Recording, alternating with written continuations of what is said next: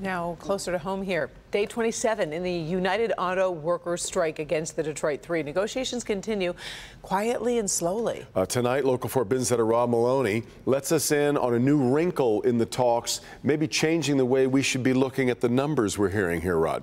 Yeah, it's an interesting situation that we've just confirmed here. Here's the thing. The most recent UAW contract has been, or have been, for 4 years. So if they followed that template this year, the end date for the current contract was going to be September 15th of 2027. But Local 4 News has learned that will not be the case this time around. Like so much having changed in the UAW national talks, both the companies and the union are now extending the date in this contract to May 1st of 2028. That's nearly 5 years from now. So let's look at what that means on the practical level. We have heard the current pay raise numbers on the table with the domestic three exceed 20%. But just for round numbers, let's go with 20%. Under the old contract, that would be a 5% a year raise.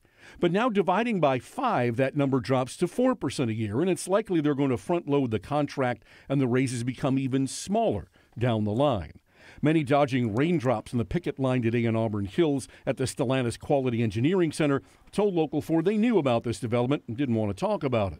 But we did find members like Tracy DeJesus at the Sherwood facility and Warren who hadn't. Are you surprised by that? Very. This is the first time I'm hearing it, actually. But she isn't concerned either. Wayne State University business professor Dr. Merrick Masters hadn't heard, and he wasn't surprised either. At this point, I'm not surprised at anything that has happened in this set of negotiations. A source close to the negotiations tell Local 4 News there are a number of reasons for this, but mostly because these national talks started immediately after Shawn Fain won the presidency. The union is looking to extend that time between a presidential election and when the national talks actually start. This is not unprecedented. I think that companies and unions, particularly companies, like a longer term to evaluate things. And also ballpark as closely as possible, having given into cost of living adjustments, fixed expenses. The dates are not chosen arbitrarily. They're chosen for a reason.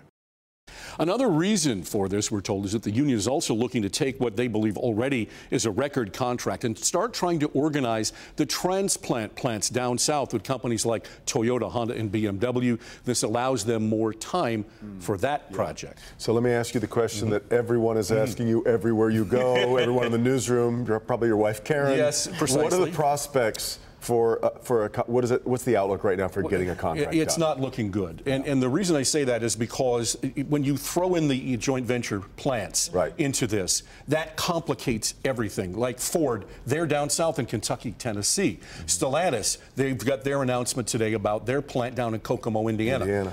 Those are joint venture plants, different companies. They have to get them on board. So there's a lot to this. I think we're going to be around when the snow's flying. Oh, boy. So we've got moving parts even as it's being done right now. Yeah, they're moving forward, but there's so much to do. It's going to be a while.